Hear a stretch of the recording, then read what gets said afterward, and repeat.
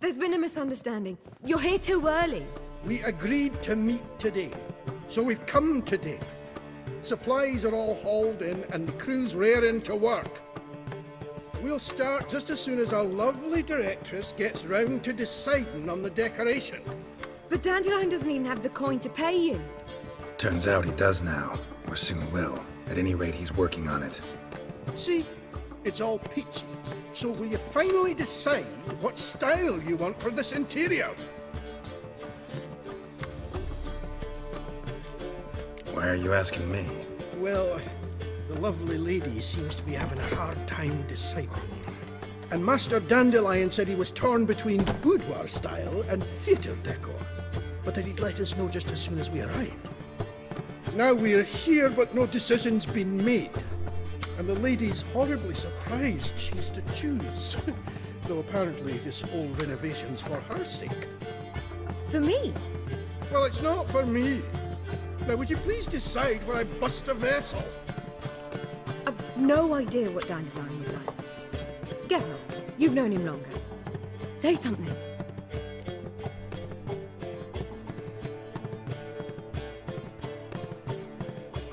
You're both stage artists, and cabaret's a form of theater.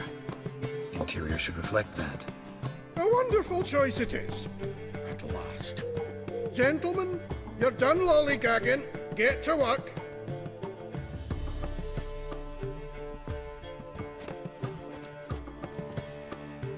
Well, guess this cabaret's the real thing.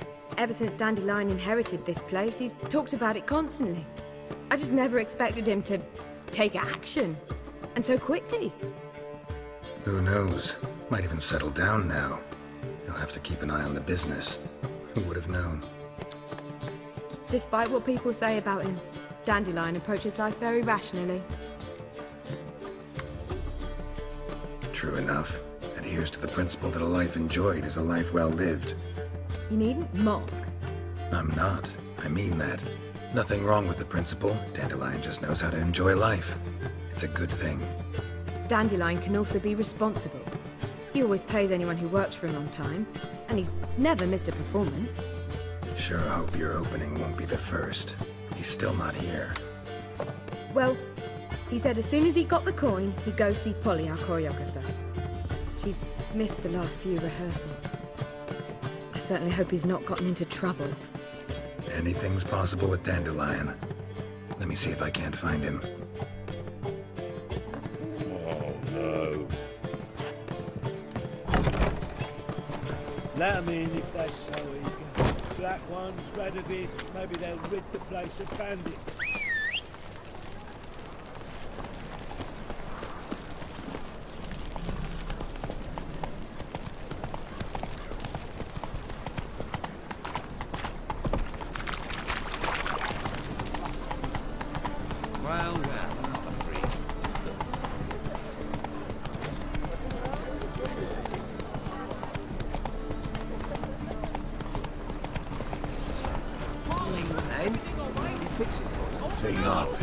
They don't come to the wrong place. They be so dumb. What's the ruckus about? Polly and her half-brained fiancé. They're fighting. She's the only one in this town who knows anything about choreography, and that lummox won't let her work for me. Hold on. What are you doing here? We were gonna meet at the Rosemary. We were, but you didn't show.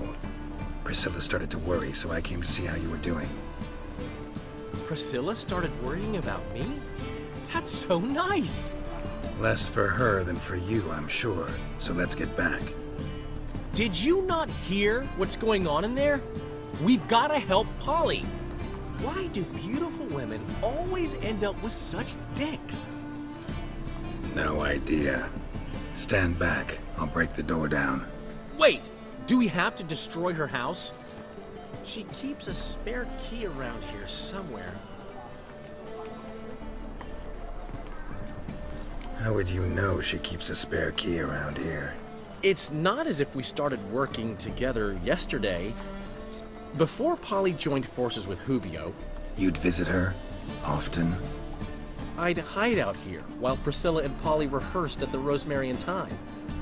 They worked on the dance numbers I composed. So, Polly's not one of your... I never mix business and pleasure. The one exception being Priscilla. Who you were just saying is worried about us. So enough of the chatter, and start looking. Fine, let's find the key.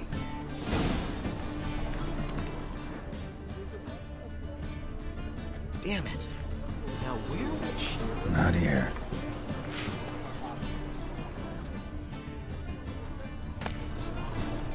Ah, the key.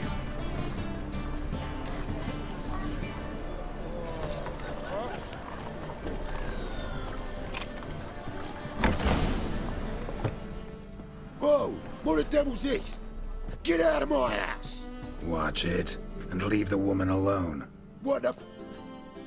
She's my betrothed. But I'm not your property. I love her. I'll not let her sway her ass in his brothel.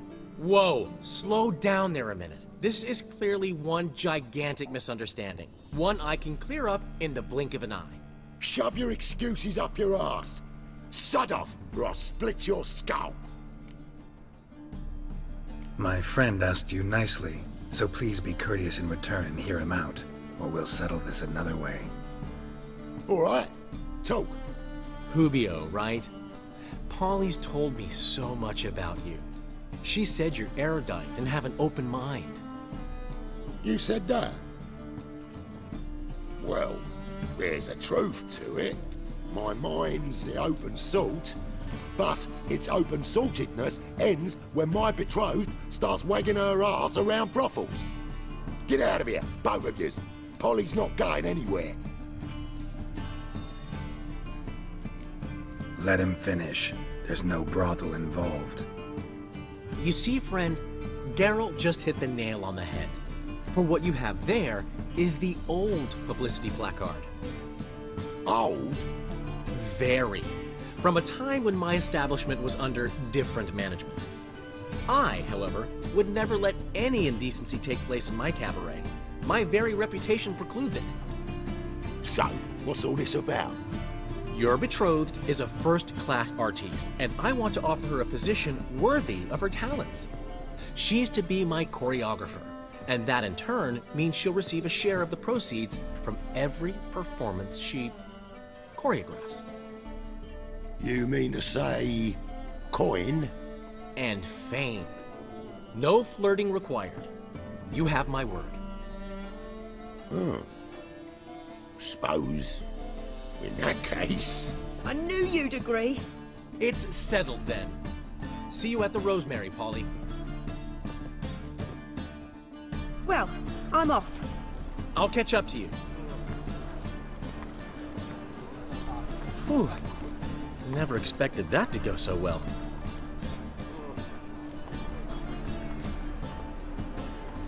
You handled it well, Dandelion. Man was buddy in your hands once you called him erudite. In negotiation, as in combat, the key is to find your opponent's weak spot and exploit it to the hilt. So, time to head back? I've still got to stop by Rotlick's. Commissioned some new placards from him a while ago, but Hubio came across the old version. Plowing artists got some serious explaining to do. Who's Rotlick? Never heard of him? Hank Rotlick, famous portrait artist? Commissioned a portrait artist to paint your placards? Henry's an old friend, needed the coin. And I decided we needed new placards to promote the opening performance. Seats won't fill themselves, you know. I'll go see Rotlick. You head back to the Rosemary, or Priscilla will have my head. Really? You'd go? No, said that for the hell of it. Tell me where he lives. Portside. See you soon.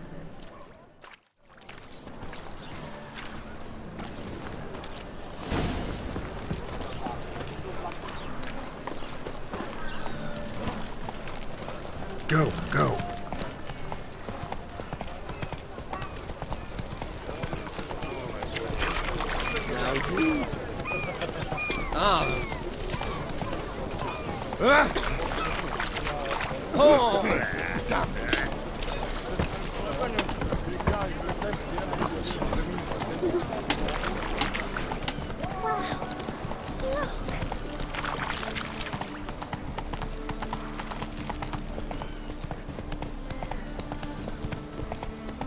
That's just talk. God, the Reaper's come for me. Pam-param, pam-pam-param, pam-param.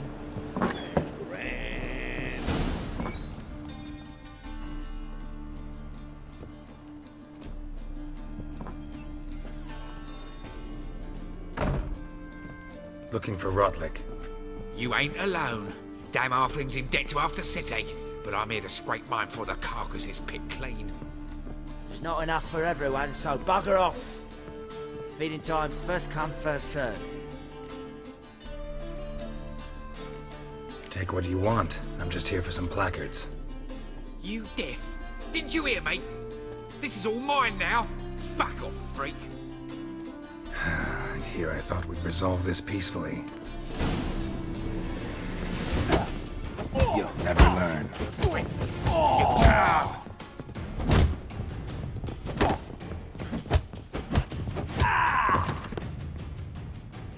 Tell me what you want, damn it! Placards. There ain't no ploughing placards here. And Rotlick, where's he? Same place as always. Vehicle Bud Estate, losing his last crowns at the races. See? Wasn't that easy? Could have said so right away.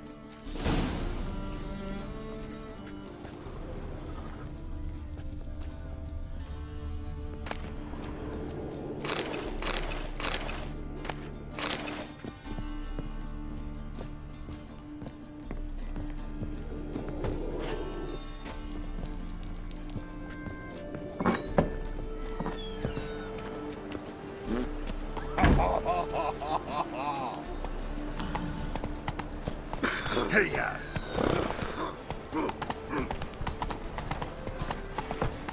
Ow!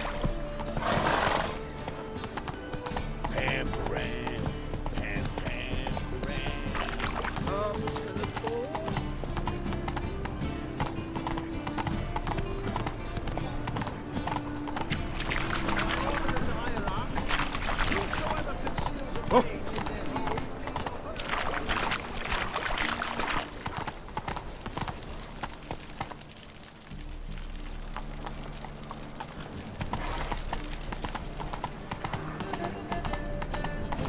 Ah, humans.